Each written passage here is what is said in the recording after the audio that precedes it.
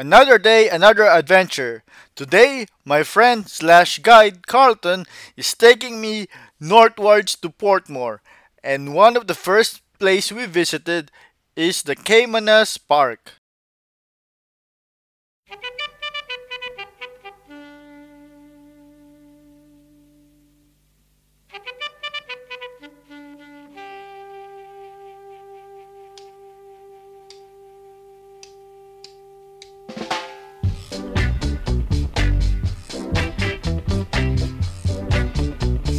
The park is closed today, but thanks to Carlton, we were able to get in for free and explore the area.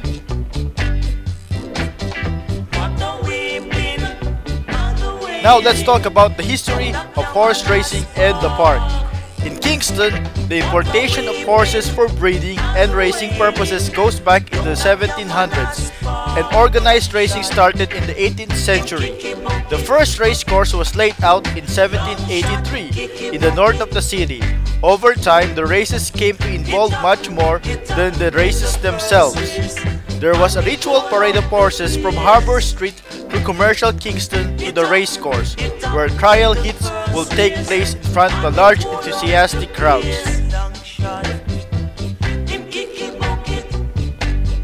With the help of the custodian, he toured us around the area, starting in the stadium. Now let's talk about the park, a former sugar estate owned by Alexander Hamilton.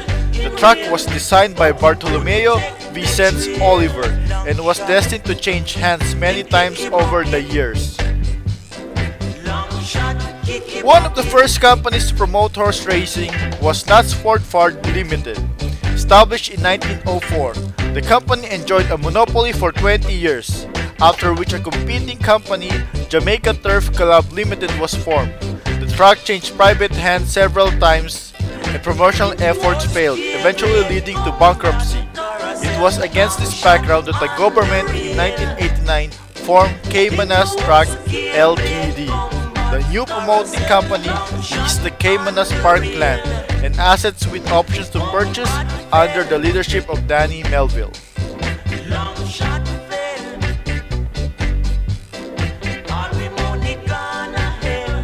We saw some of the jockeys practicing and they let us take a picture of them.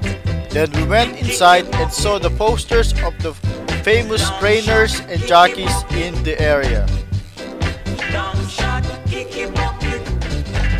Many Jamaican jockeys have had success in North America, including Richard DePaz, who once had the record for the most winners in one day in the Guinness Book World of Records.